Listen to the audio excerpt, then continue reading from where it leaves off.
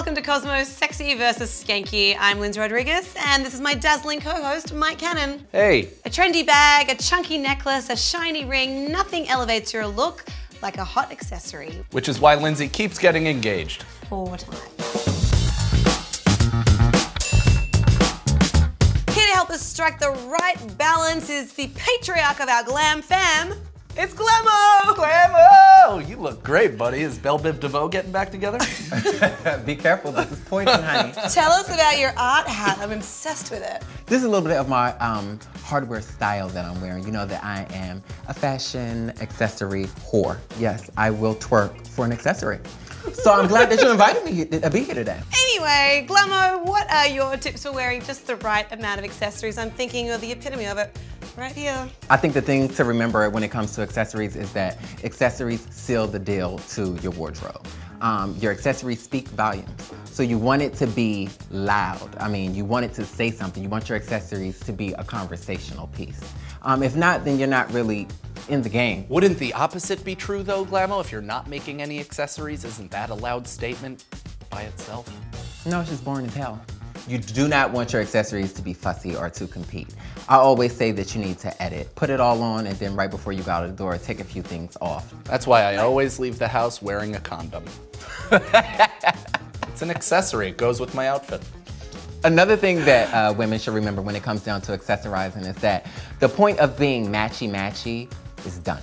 That's a whole like shoes, bag, belt should all be like the same shade of brown. Yeah, it does not have to match. But it's cool to have a little hint of matchy-matchy, right? Because you got the yellow and the fresh yellow at the bottom of your sneaks. Or hints. You want a hint. You want to find something and pick up on it and then accessorize like that. So your voice whispers little hints to people. And you like it, don't you? I do. Oh. Never get sick of hanging out with you guys. Lastly, I would say if you're gonna wear something that's more so simplistic and you wanna give it some pop, then go ahead and put on something chunky and let the conversation piece or the tone, what it is you're talking about, be about the jewelry.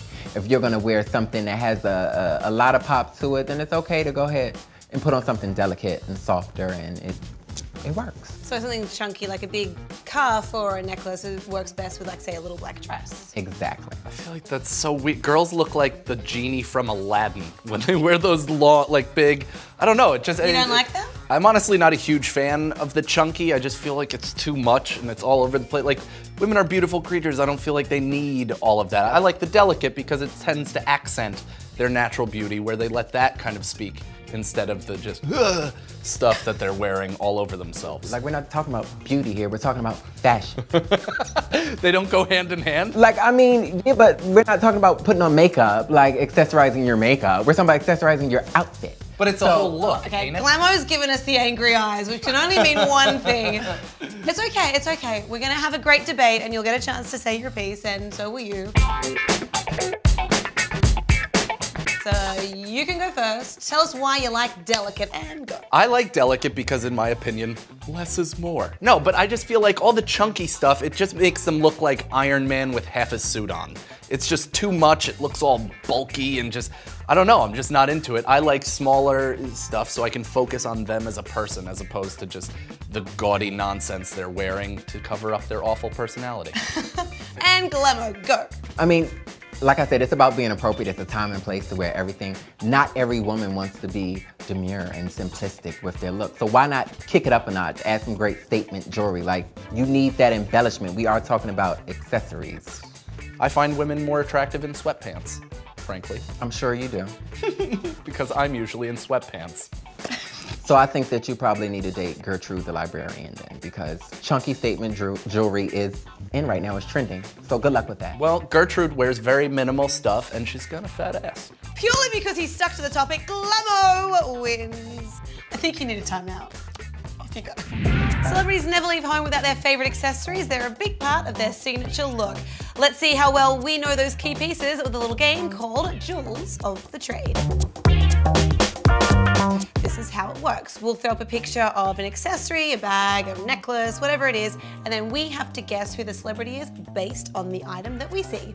Yes. Okay, let's have a look at the first accessory. Okay, well this is quite a youthful, like the stacked bracelets, the neon pink. So let's go with, I'm gonna go with someone young.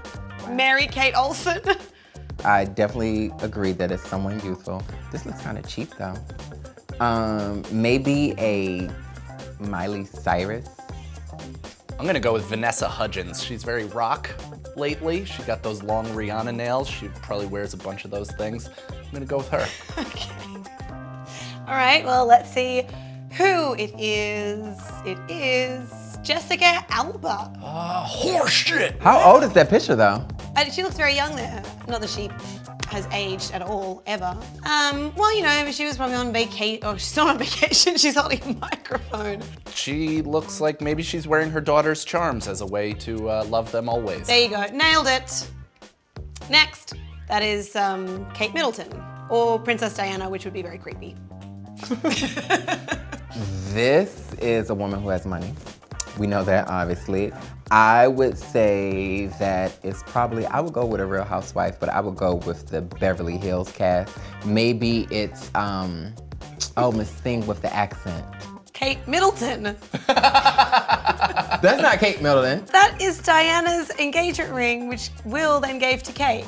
So why the hell do you have me sitting here trying to guess it then? That's just because we like to put you through torture. Oh, gee, But by thanks. all means, continue. I on your know, I'm rant about the finished, like- housewife. No, I actually knew that because it looks like the heart of the ocean on a band. Oh yeah, it does. I feel like an ass. I was To be thinking fair, I'm of that Commonwealth, so I'm privy to knowing these royals.